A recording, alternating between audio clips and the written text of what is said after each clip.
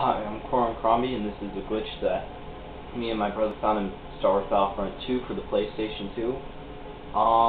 So yeah. We're not exactly sure what to call this glitch, but it's pretty cool.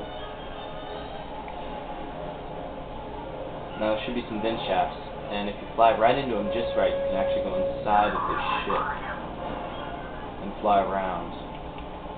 Now, we pretty much just use this to fly around and blow stuff up, because there's not much else to do. But yeah, that's what you can do with it. Now, I'll show you where it is so you can actually know where it is without having to look around forever. If you play as a rebel in Rebels vs. Empire, it should be right behind. There's turrets on both sides. It'll work on both sides. But you have to look for a dark plate. See light, and then the dark one is the one you want to go into. So you slow down and go into it. You probably want to enter the cheat codes for invincibility and infinite ammo. So in case you miss, you won't explode and die.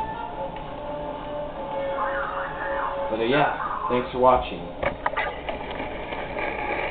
That's how you go inside of a ship in Star Wars Battlefront 2.